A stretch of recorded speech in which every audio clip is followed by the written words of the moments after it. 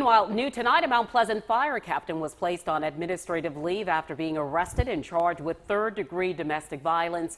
This stems from a fight that Christopher Sanders allegedly had with his wife Lauren in a downtown Charleston parking garage. According to police reports, the two have conflicting stories about the incident and what happened. Lauren Sanders has been charged with first-degree domestic violence, also possession of a firearm during the commission of a violent crime. We'll have more about this story. We do have it on our website. Go to counton2.com.